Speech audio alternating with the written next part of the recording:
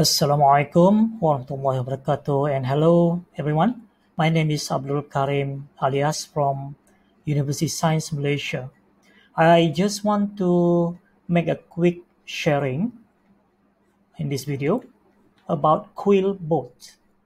And as you can see here, premium, because I have the premium account. I subscribe to the premium account, which allow me access to many features, and I can add a long document without much limitation. I think for the premium account, the characters number, I think it's about 10,000 characters.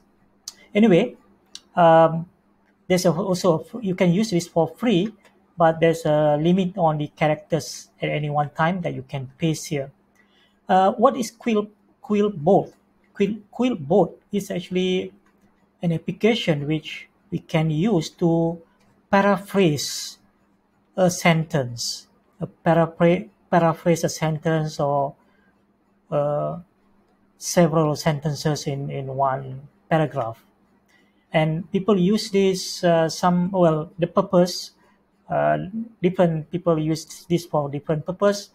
I think a lot of people using this to paraphrase the sentence from a source to avoid plagiarism, and so they rephrase and then maybe they can add on and paraphrase and rephrase so that they can reduce the avoid the plagiarism or the similarity.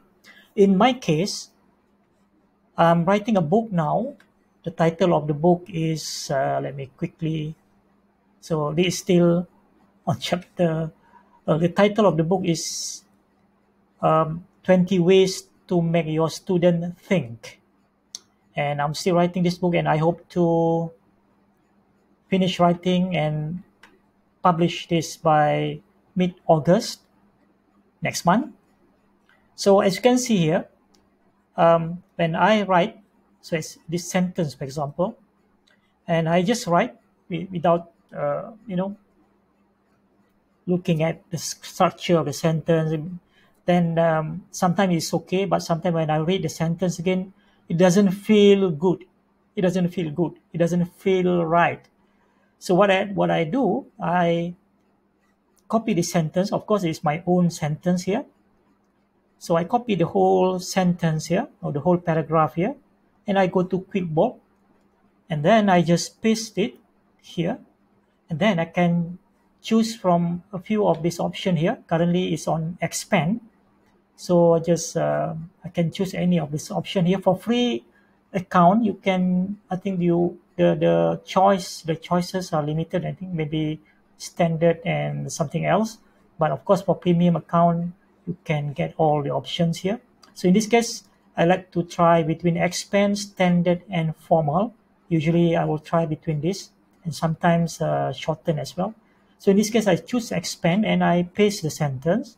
Then I click paraphrase, and let's see how is the outcome.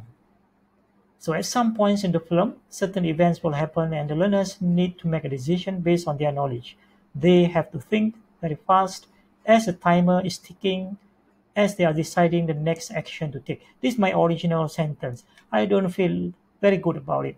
And this is the paraphrase one. Certain events will occur during the course of the film, and the students will be required to make a decision based on their prior knowledge. So instead of decision based on their knowledge, decision based on prior knowledge. I think I like it. They must act quickly because the clock is ticking. Instead of they have to think very fast as the timer is ticking. The clock is ticking. I like it, and they must decide what to do next before the time runs out. I think I like it, so I will copy this sentence, and I go back to my document, and I just, oops, I go back here. Why it doesn't copy? Okay, copy and paste it there. Okay, so that's a sentence from the paraphrase one. So that's very quick one. Basically, how to use Quillbot, Quillbot to paraphrase a sentence. So in my case here, I just write and write, and then if I don't feel the sentence sounds good, I just put it in Quillbot and get Quillbot to help me to come up with some option. If I don't like it, I can try formal. Let's see how it looks like. At various points throughout the film, at some points in the film, certain events will occur, prompting learners to make a judgment call. I think quite nice. What about standard?